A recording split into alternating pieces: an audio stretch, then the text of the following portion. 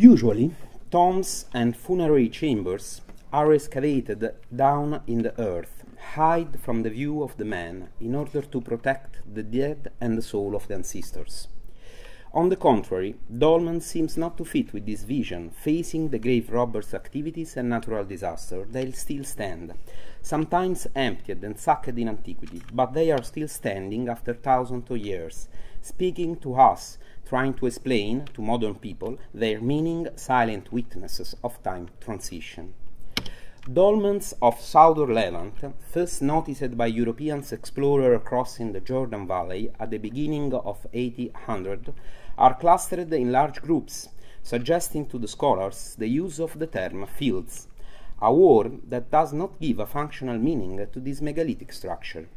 Called by Arab people houses of the Jinn, the first European explorers, as Mayor Claude Condor, called them dolmens for the similitude with the British and French dolmens. The first Mayor Condor interpretation about dolmens of Southern Levant were wrong. He thought that they were not covered by mounds or that they were often too small to have human burials inside. He saw only emptied chambers without excavated graves underneath. So for him, Near Eastern dolmens have to consider small houses or altars. Of course, all this interpretation lacked of archaeological method and mostly on field excavation. Nevertheless, Mayor Condor noted also some particular topographical characteristic of the dolmen fields, evidence of the strong impact of these large megaliths on the surrounding landscape. In particular, he noted that they are located close to springs and streams, both large rivers, like the Jordan River, and seasonal streams, called in Arabic wadis. Some of the dolmen fields described by Mayor Condor, such as the Amman dolmen fields or the dolmen fields near the Nebo mountain, are today disappeared due to the modern urban expansion. Thus, his information and drawings are very important. Generally dated to the prehistory, the following surveys and excavation to dolmen fields on the eastern side of the Jordan Valley in Jordan definitively proved that these megalithic fields were built for the first time in the second half of the 4th millennium BC, between the end of the Late Chalcolithic Period and the beginning of early Bronze Age I in the Near Eastern chronology, a main historical transitional for the Southern Levant. The excavation at Damiye, Tel Hammam, and in Wadi Yabis in the north recovered pottery also from later period, attesting sporadic reusing of ancient dolmens till the end of the 2nd millennium BC. The first systematic dolmen excavation discovered human bones fragments, mainly teeth and small bones, in the megalithic chamber. The lack of long bones and skulls was explained with the fact that during the abandonment of the site, people perhaps took the bones with them. In the 90s, the American team of the Mutawwaq Plains project discovered a sealed intact early Bronze Age I dolmen in the side of Tel El Umeiri. Here, remains of dozens of secondary inhumations, rearranged after the decomposition of the body against the back slab of the chamber, have been recovered. These discoveries proved the use of dolmens in Jordan as tombs, apparently both for primary and secondary group burials. After the surveys and excavations carried on in the past century, general studies and researches about these topics were performed. Due to the lack in that time of data concerning early Bronze Age I settlements connected to the dolmen fields, the main hypothesis of the scholars was that the population which built them would be mostly pastoral nomadic tribes with a mobile society. This hypothesis was based on the wrong idea that early Bronze Age I was a period characterized by a return to pastoralism as the first method of subsistence, with the abandonment of the agricultural sedentary lifestyle. In 1992, Matanya Zohar established a classification of the dolmen Southern Levant architecture that is still in use by the scholars today, dividing in 6 types the shapes of the megalithic chamber. In 2005, Zidan Kafafi tried the first analysis of the distribution pattern of the typologies, noticing that these are most often seen together in the dolmen fields, without any particular order, but with the basic trilaton type A clearly dominating everywhere. The Zohar typology classification was enlarged by other scholars like Taras Tamir Herter. All these studies concerned only architectural aspects, without reaching further interpretation on the use and meaning of this kind of funerary tradition. In 2012, I started to co-direct with my Spanish colleague Juan Muñiz a new Italian-Spanish archaeological expedition to the site of Jebel al-Mutawwaq in Jordan, located on a mountain along the Middle Wadi Zarqa Valley in the middle of the Transjordan Highlands. The site, yet partially excavated by a Spanish expedition directed by the lost Juan Tres Guerres, was famous for the presence of an early Bronze Age I settlement located on the southern slope of the mountain, and a large dolmen field located all over the mountain, originally with more than 1,000 dolmens standing. The past Spanish expedition at the site surveyed around 300 double-apsid stone houses in the settlement. You can see an example of the house height on the left, estimating a population of 3,000 more or less inhabitants. In the center of the settlement, a sacred area has been also discovered. They called it the Temple of the Serpent for some ritual vessels discovered inside the main building of the complex. This is the main cella of the temple looking the Rivet Valley, and this is one of the cultic vessels with the snakes applied on the shoulder of the vessels. The sacred enclosure of the sanctuary had inside a large cella and other small rooms for production of olive oils and ritual activities. From the seed of olives discovered in the temple, we have the main C14 data of the settlement between 3,300 and 3,100 BC, corresponding to the last phase of the use of the structure. We decide to resume the excavation in different sections of the site: the southeastern area of the megalithic necropolis, Area B, close to the southern wall of the early Bronze Age I village, Area A, and part of the eastern sector of the settlement characterized by large, not domestic structures visible on the surface, Area C. The main purpose was to understand the chronological relationship between the village and the dolmen field. To achieve the objective, we decided to perform a large extended excavation, including more than 1 dolmens in the excavation area. We excavated in 5 years 6 dolmens in the best preserved part of the field. Peculiar characteristic architectural feature identified are the constant presence of circular or apsidal walls around the dolmens, and moreover the presence of a 3-step stone frontal entrance, like a small dromos. You can see here 2 examples of small dromos in front of the entrance of the dolmens. Just few human bones and early Bronze Age I pottery shards scattered on the slab floor of the megalithic chamber have been recovered. Actually, some of the dolmen have also suffered disturbing activities. But in 2013 campaign in Area B, we discovered some dolmens almost completely covered by depositional layers, so well preserved.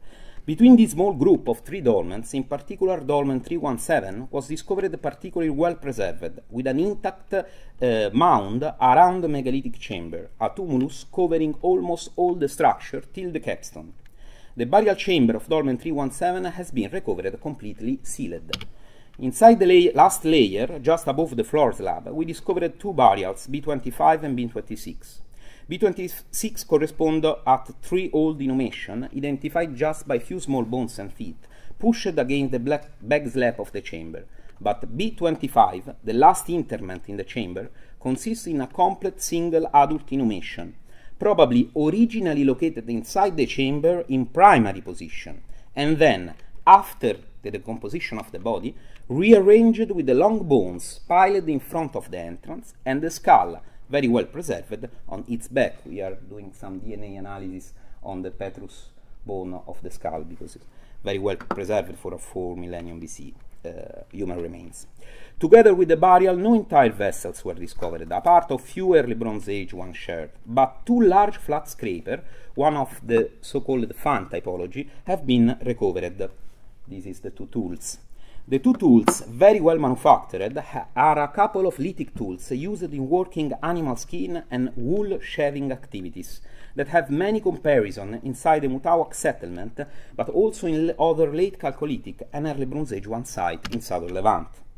The important characteristic of this area of the necropolis is its location, extramural but close to the southeastern corner of the settlement wall. In particular, we discovered in 2013 a street, L5, running from the dolmens of the necropolis straight to a door opened in the wall surrounding the settlement. You can see here the main settlement door. That is very narrow, but it is typical of the site. And this is the street running directly through the dolmen field. This proved the contemporary of at least this sector of the necropolis with the early Bronze Age one village, as also the findings in the excavation suggested. After we move in Area C, in the eastern sector of the village, here between the 2014-2017, a complex of two buildings, Building 131 and the so-called Building C, with a central courtyard, L51, have been excavated. This is the large courtyard. Inside Building 131, two large circular installations, occupying almost all the back of the main room of the structure, were used for production of aliments, possibly related to milk products like cheese, butter, or yogurt. This is the two large installations on the back of the large building that is definitively not a private house. It is very interesting is the connection also of Building 131 with another larger structure located just few meters on the east in the same sector of the village. We called it the Great Enclosure. It is a wide open-air semicircular area of around 50 meters of diameter, delimited by a huge stone wall, still preserved in some point for 1.70 meter height. The enclosure had a narrow megalithic entrance, height on the left, you can see the picture, and a single standing stone in the center. This is the megalithic entrance. This is the surrounding wall of the large enclosure, and in the center this is this one that is a standing stone. Initially interpreted by my Spanish colleague as a sacred area, in the 2015-2016 excavation, we noted the particular characteristic of the enclosure resembling some large stone enclosure in the Hauran region in northeastern Jordan, the so-called Black Desert, near the early Bronze Age one site of Jawa, that are interpreted as gathering point for herds and ships. In particular, the great enclosure had at least two circular installations inside, perhaps silos used for storage of something, perhaps wool or meat. Moreover, close to the enclosure, one scraper of the elongated flat typologies, as the one we see in Dolmen 317, was recovered. This is the object recovered in the great enclosure, and this is the one part of the burial gift of Tomb 317. This is the small silos inside the enclosure. The people, so is probably that inside the great enclosure some also activities related to the sheep and exploitation of the herds have been performed. These flint tools have very good comparison with the several scrapers discovered also in the Temple of the Serpent, mostly of the large fan typology, but also of the elongated type. This is the two couple of tools very similar discovered also in the temple. Probably these tools are connected with activities related to the exploitation of herds of sheep and goats. But conversely, in the other rooms of the same complex, several grinding stones and stone presses of basalt and limestone have been recovered, together with many olive seeds, testifying the production of olive oil and the preparation of food from grain. So, it's probably that the people which build the wide Jebel al-Mutawwaq dolmen field are part of the large community, probably more than 3,000 people, living in a 4 millennium BC permanent settlement located on the southern slope of the same mountain, with a good control of the river valley, so both of the passage of the earth and of the agricultural cultivation on the hill, made probably like the modern people do in terraces. They have thus a mixed agro-pastoral sedentarized economy, probably started to be organized by a religious elite or clan. In this regard, it is very interesting to notice that dolmen fields in the Madaba plain in southern Jordan are very similar. They are two sites actually under investigation by Copenhagen University, in particular Professor Kerner. At a careful look show also peculiar characteristics that seems to point to the use of this large megalithic necropolis by well-organized communities with a strong sense of membership and land ownership, such as a settlement centered on the main temple close to the Mugairat dolmen field, or the productive center or small fortified village close to the Jedide dolmen field called Condor Circle. This is the settlement near the dolmen field in Mugairat. This is the settlement near the dolmen field in Jedide. Very interesting is the fact that both these settlements connected to dolmen fields are based on circular architecture and urban planning, similar to Jebel al-Mutawwaq in the north, suggesting a circular architecture and urban planning and a wider megalithic agropastoral culture in the second half of the 4th millennium BC. The transition from the Chalcolithic period and the early Bronze Age one see the appearance of dolmen field all over Transjordan Highlands, connected with permanent settlement. The shift from the late Chalcolithic cave tombs, with secondary burials located inside the clay ossuaries, this is an example of late Chalcolithic typical tomb, to the large, well-visible dolmen field, points to a new architectural program connected the human communities with their territory. In this view, dolmens are marks of the landscape, connected and sister to its eternal home in a general political framework of a prehistorical society that is evolving toward an urban model with the new community relationship. In my view, the appearance of dolmen in the Southern Levant is a solution to a strong change of the relationship between human communities, with the born of new concept of ownership of the land after the collapsing of the late Chalcolithic society. This fits well with the early Bronze Age one, a formative period before the appearance of the first cities, when the new elites dominating the social relationship moving toward a new urban society. Thank you so much.